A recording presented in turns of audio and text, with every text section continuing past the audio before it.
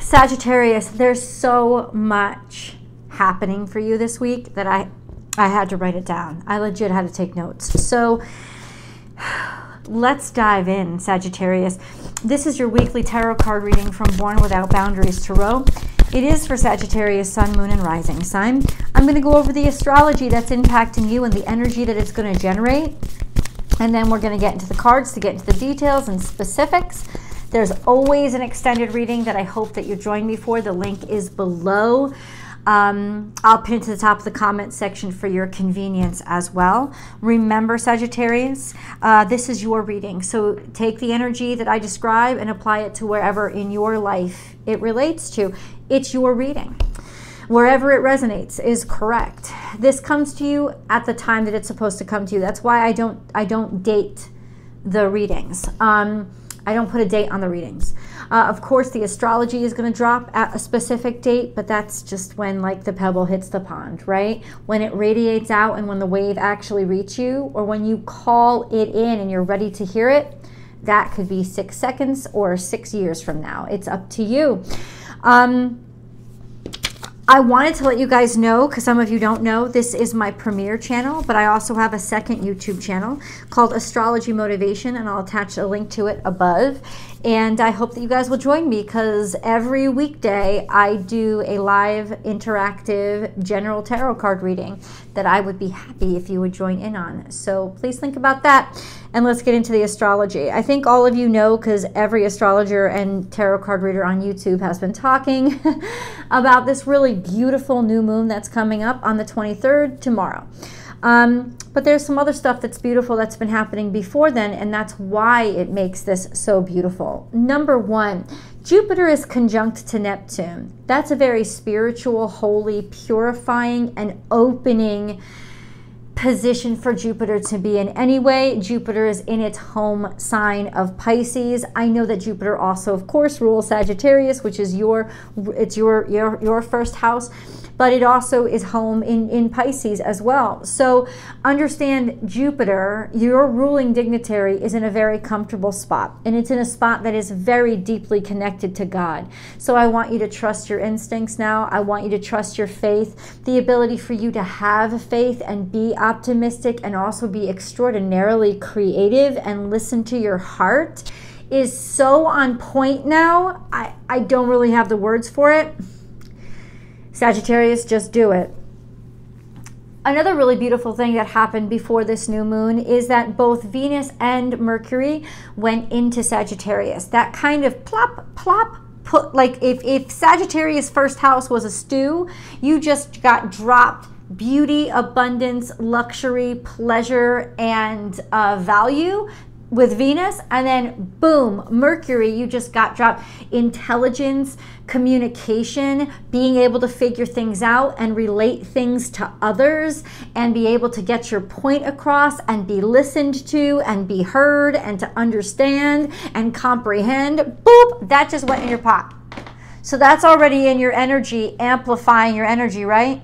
A couple days later, now the sun moves in today. As I'm doing this video, the sun has moved into Sagittarius. The sun is now, guess what? In your big old stew, we've just added courage. We've just added romance. We've just added confidence. We've just added charisma. We've just added bravery and strength and really understanding and believing in your heart space. And then tomorrow, on top of that all, we add the moon. And the moon is above all reflective.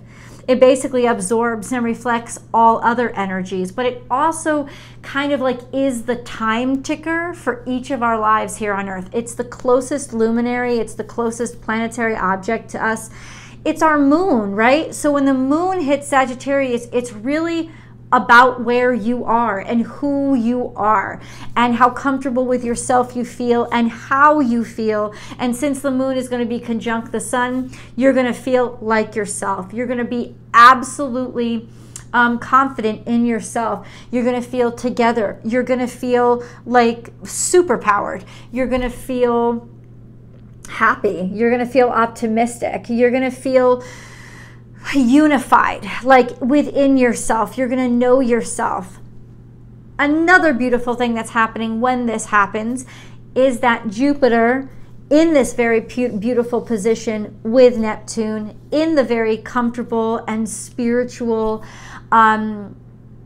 expansive energy. Like they say Jupiter is expansive energy and that Sagittarius is expansive energy, but Sagittarius is expansion in the world, in the 3D world. Like it's traveling around, it's learning from others, it's communicating, it's talking to others. Pisces is out of this world.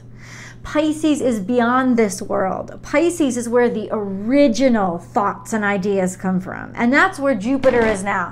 So Jupiter is in a place where it can keep expanding, and it's trine to the sun conjunct the moon during this new moon. So basically, there are no fucking limits on where you could go. November 22nd, 23rd, 21st, 24th. And I just saw 555 when I looked up. No limitations. And there's absolutely something from the dream realm manifesting into the spiritual realm. So dreams coming true, well, as long as you have a dream, and with the sun there, you will know your dreams. You will be completely understanding and completely convinced of your own dreams and capable of achieving them. Will it happen overnight? Depends on where you are in your journey. Because for those of you who have been working on and believing in the dreams even when they were in the dark, yes, this could absolutely be the day they're actually physically, the manifestation is there in front of you. What I think this new moon is, what I always think new moon is, it's a day of planting. So whatever it is that you plant on this day, Sagittarius, it is going to grow into the most beautiful, flourishing, juicy, wonderful tree of life. Whatever you plant will grow into something extraordinary. So it could be the beginning of your journey, the middle of your journey, wherever you are in your journey. Leave the comments below. I definitely want to know. There are 3 cards in front of me. Let's get into them. So we have lay a solid foundation.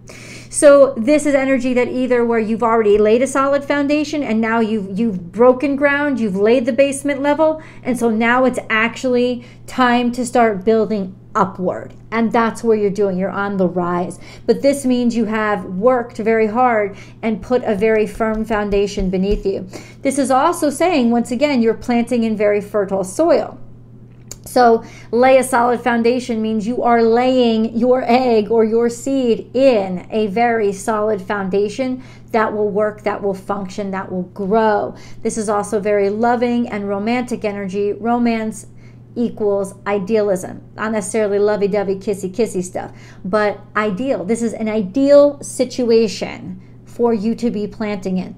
This is also Virgo energy. If you are dealing with a Virgo in your life, lay a very solid foundation. You have an opportunity to make something really beautiful happen with a new job, new work, or new health regimen that you are. I know that doesn't sound glamorous, but it is, because it means this will prosper and so will you. We also have see the big picture. That's right. Yes. You are able to grow and expand beyond your comfort zone or your ordinary day-to-day work week, right? You are able to grow beyond that. You're able to finally see outside of it, or be able to be brave enough to look outside and say, yes, that's mine too, right? This is already expansion because you're aware of something outside of what you did normally day to day. This could be growth and expansion when it comes to your job. This could be a new job. This is definitely something new. Something new, you tell me, but we do have 666 here. So it could be like going a little bit too far, wanting a little bit too much.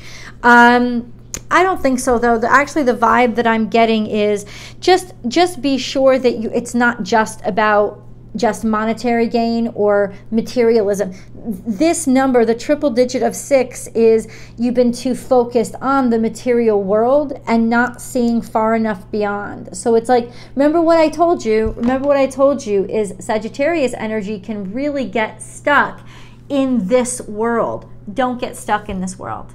Don't get stuck with just what you can see in front of you or what's already been done, because there's absolute potential for you to trailblaze, you know, like create something or make a decision of something that hasn't been done before and go outside of what has been done before. That is what the cards are calling you to do. In this energy, you are going to be able to go outside of, remember, Jupiter is in Pisces in a loose conjunction with Neptune. That is the realm of the impossible. That is the realm of the absolutely anything, because there are no boundaries there. Don't limit yourself. Don't limit yourself to what you see in front of you, because that isn't anywhere near what you are capable of doing now. Open your creativity valves and let it loose, because honestly, this is the manifestation time. This is when you have that magic wand in your fucking hand. Let's get into the moon card. And we haven't gotten anywhere near specifics yet. Remember, I'm going to unravel what's happening current situation. We'll see what pops up in the past. Any cards that pop up in the past are directly related to what's happening now. And then we are going to cast out into the future and look out predictive. Oh, shit. Okay. I'm sorry. Expect powerful change has come out in direct relation to the moon. This is an eclipse. So we've already been through a couple of eclipses. I think something already happened over the eclipse to set things off. And honestly, the impossible is about to show you itself.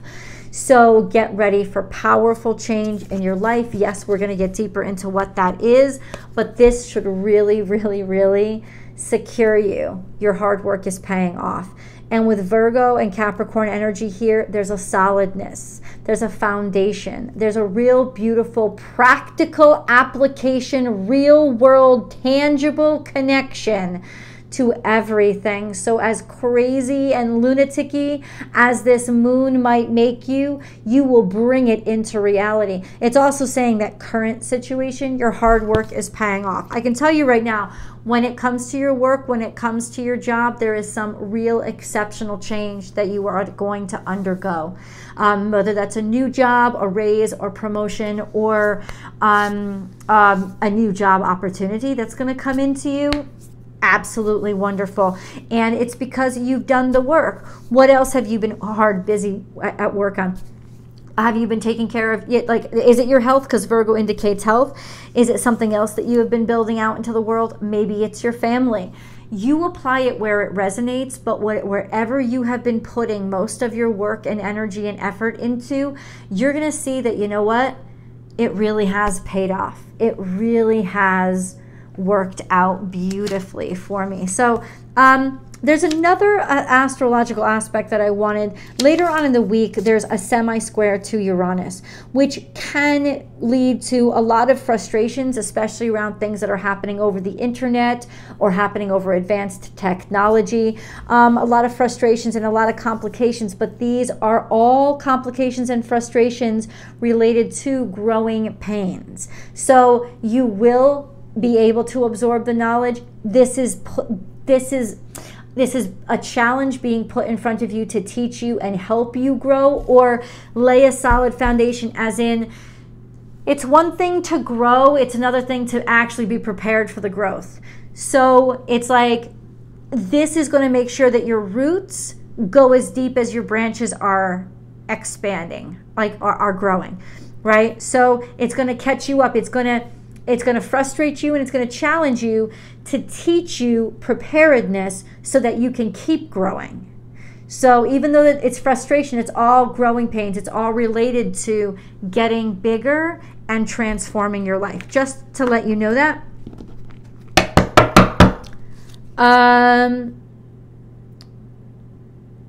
There could be, at the end of the week, hiccups with work still to be done. This is almost like that. Like, let me just say this. This is almost like when you get offered the perfect new job and you give your current employer like 2 weeks notice and they just start throwing shit at you. It's kind of like that. It's like, yeah, you're going to get through it, and it's going to be fine. And it just is a testament to your integrity that you even stayed there for 2 more weeks. It's just a sense that it's not going to really snag you. It doesn't matter beyond how you can demonstrate your integrity and how far you've come in your life. So let's get into details. We have the new moon. It's already slipped out. I've seen it. I can't unsee it. So what are the details around this new moon for Sagittarius, please? Please let me know what's going on. Something that's been causing you a lot of pain and a lot of suffering. Something that has an ending, maybe a surprise ending, or a lot of suffering that happened to you recently. Maybe a huge defeat. Finally defeating the defeat. Finally defeating the sadness. Finally feeling like, oh my God, my old sense of optimism has come back. So for those of you who have gone through some real hard shit lately, and I know a lot of you have, at this point, it's like accepting the defeat and being at a place where you can start over or start new. There's some new opportunity that's going to defeat the defeat. Now, you know what the defeat is. Feel free to leave the comments below. I love to read your comments. But it's defeating whoever stabbed you in the back. It's defeating whoever harmed you. It's being able to start over again, or finally have the vitality in you to get back up and start new. Start new. It's not start over, it's start new. And the Star card is here. And the Star card is upright, which means make a wish. Because as soon as you think you're down, you're not. You're not down. You were the arrow, you're Sagittarius. You were the arrow being pulled back, and now you're about to be let go and released into the stratosphere. Aim for the stars. You have wished for this. What you have wished for, you can either share with me down below, or you don't have to tell me at all, but you have definitely wished for this, and I think it was better than what you lost. Whatever you lost, and I don't mean to insult anybody on this, because you know, sometimes what you lost was very precious to you.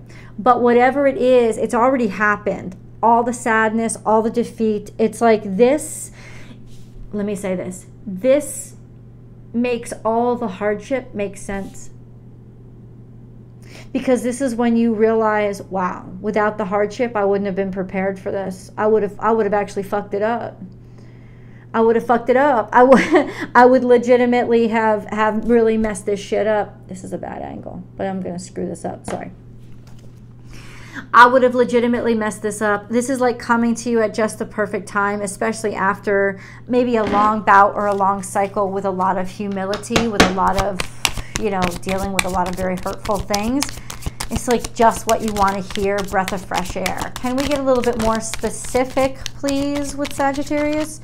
Specific as to what is coming in and who is involved. It's all happening right now too. Like it's all happening current time within the next 7 days. Oh, Six of Pentacles. So job opportunity, or so much abundance is going to come into you. You'll have enough abundance to share. And maybe that's kind of what you're doing. You're actually taking your pain and sorrow and being able to apply it to, it's like you've grown so fast and you've expanded so much that your expansion has opened up doors for others. And then we have the Magician. So you work your magic, you making this all possible. Alchemically, something that alchemically you've put together. It's going to be like magic, magical opportunities, pennies from heaven, money coming into you. Star card wish, if you wishes, like reach higher, go farther. What have your aspirations been? The Hermit is here again. This is more Virgo energy, which means you had to have faith. You had to have faith. And maybe this is being alone. Or there's some sort of path or journey here that you had to travel alone. Queen of Cups is here.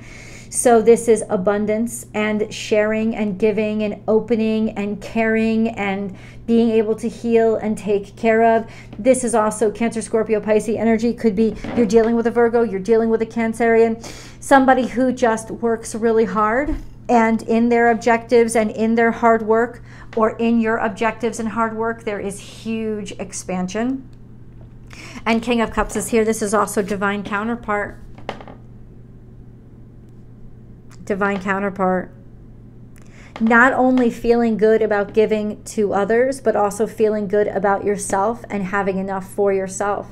This means that you are full. This is also very, it's divine counterparts. I don't know who this King of Cups, Queen of Cups in your life are, but it's like divine feminine, masculine energy, being able to balance the two of them out together. Perfect yin-yang harmony and balance. That to me is still pretty...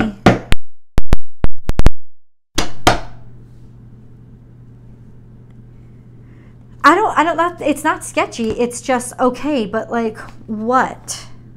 I think this is very personal to all of you. I want to pull a few of these cards.